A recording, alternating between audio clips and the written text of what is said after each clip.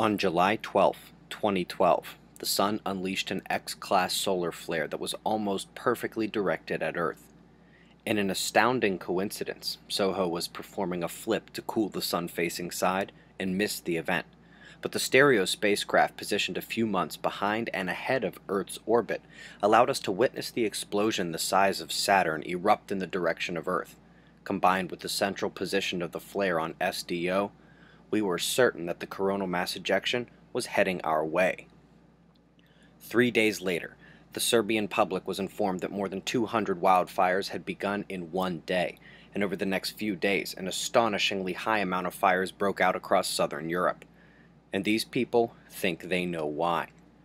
We have seen how the sun affects the magnetosphere, the ionosphere, the atmosphere, including charged particle effects below the stratosphere, but this is something new.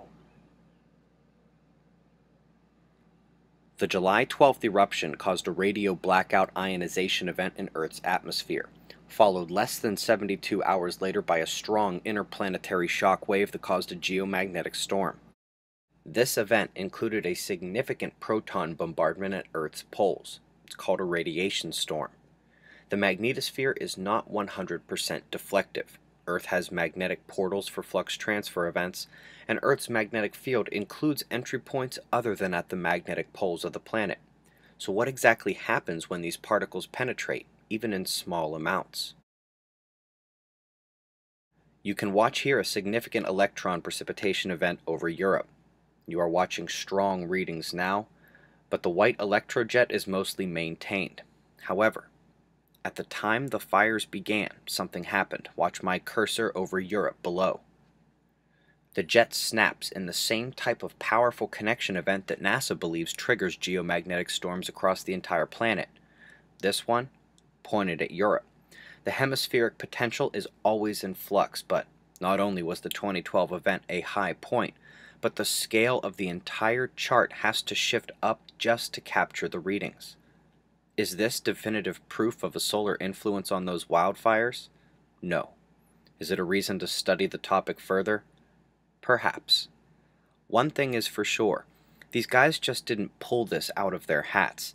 They have been focused and diligent for years now on this specific topic, and it appears now there's a reason for the whole world to be watching.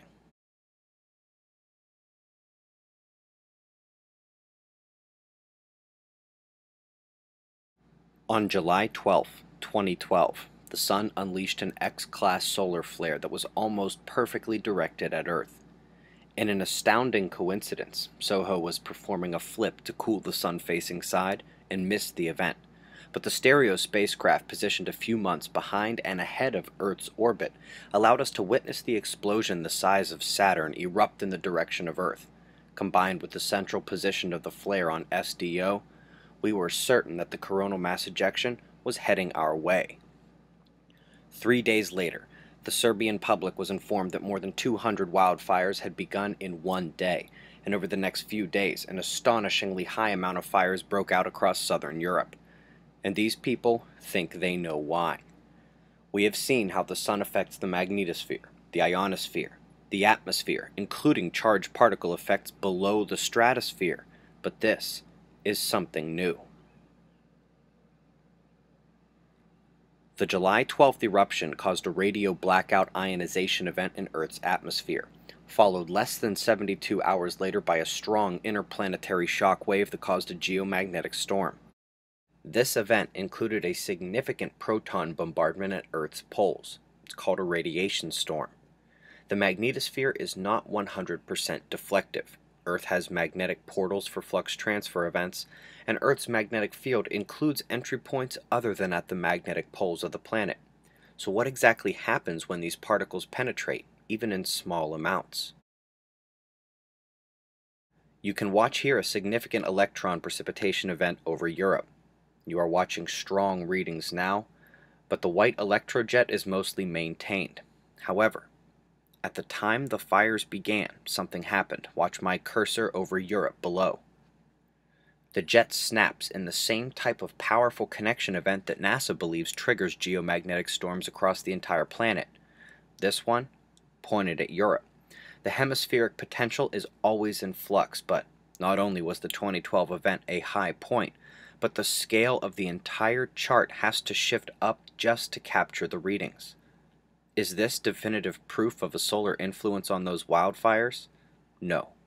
Is it a reason to study the topic further? Perhaps. One thing is for sure, these guys just didn't pull this out of their hats. They have been focused and diligent for years now on this specific topic, and it appears now there's a reason for the whole world to be watching.